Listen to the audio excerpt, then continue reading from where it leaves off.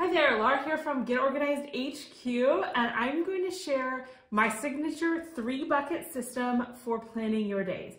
Now, I'm a little bit of a planner and productivity junkie, so I've tried a bajillion different planning methods, and this is by far the best for planning your days.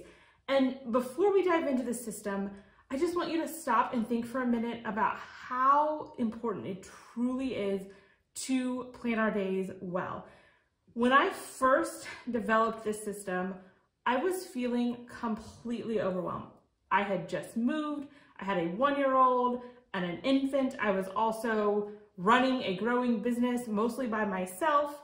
So there was a lot going on. And I constantly felt like I would go to bed every night just feeling this huge weight of guilt because I didn't get everything done. I tried to plan my days, but instead of making a realistic plan for the day, often it was really truly a wish list.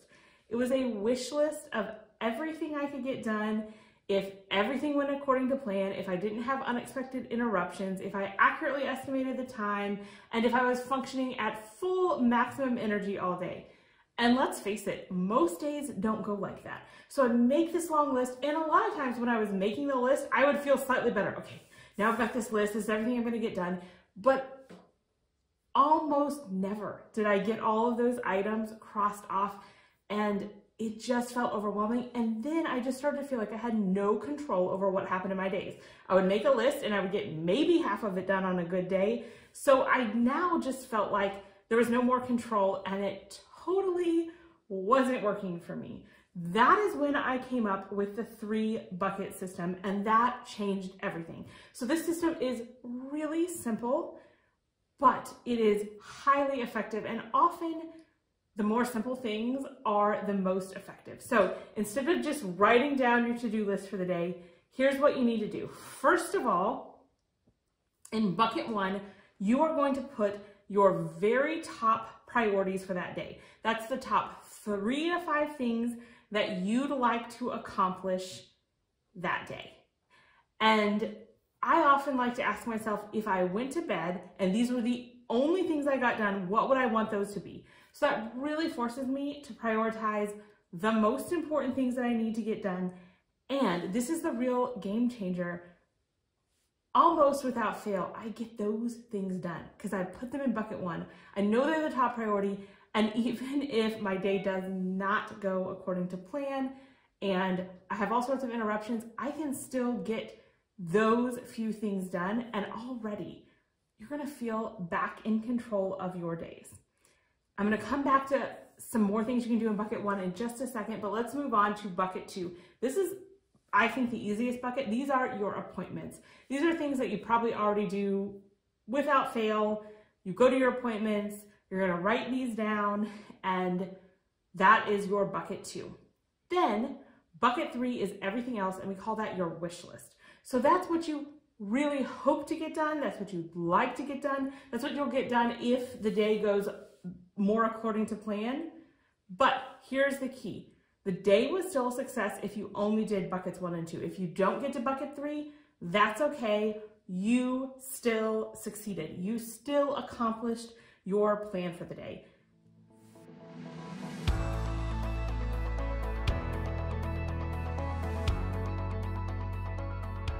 Now, some days go really well and I cross off everything in bucket 3.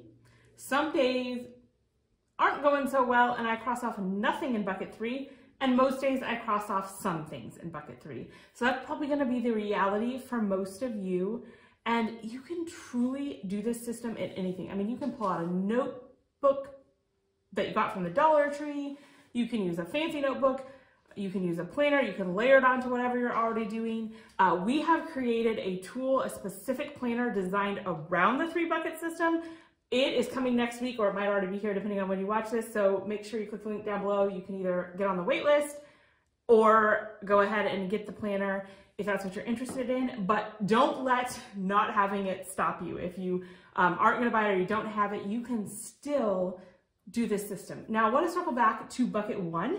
And in bucket one, I've layered on a little bit more that will help guide you just a little bit more. So we like to do what we call HOP to it in bucket one. So the HOP acronym stands for habit, objective, and passion. So within that bucket where I'm putting those top 3 to 5 things, I start with the H, which is the habit, and that's whatever habit I am working on cultivating during that time. And with the habit, this is something that doesn't change from day to day. I work on one habit until I feel like either it's not that important to me anymore, or until I feel like I've got it down, and then I move on to the next one. So a lot of times I'll work on these for a month, 2, 3 at a time. So that one's kind of already decided for. It's whatever habit you're working on that month until it becomes a habit. So that's your first thing.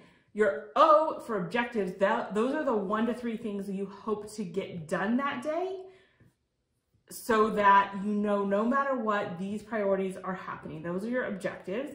And then the P stands for passion. So we want to make sure that we put in something for ourselves every day, something to help take care of ourselves, something that we enjoy, because so often I think we get caught up in the productivity mindset and trying to get more things done, and we forget about taking a little time for ourselves, to go for a walk, to watch our favorite movie, to spend a little extra time with our kids, things like that. So I like to put that in there to make sure that we're not forgetting that. So in that bucket one, you can use that HOP acronym to really help you take it to the next level and make sure you are putting the things that you really want done in that bucket.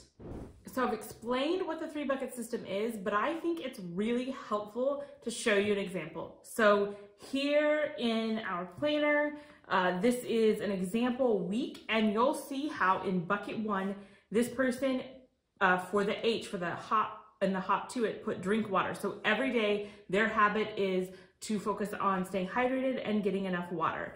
And then the objective, sign up for a 5K, wash sheets, and prepare for teaching Bible class. So those are the 3 objectives that they want to get done that day no matter what. And then for passion is read books, so taking a little time for themselves. And then you'll see in bucket 2 is appointments. They have a dentist appointment at 10 and a haircut at 2:30. So those things that are time bound, they have a specific time you need to go to. And then here in our weekly layout, we have 1 wish list for the whole week.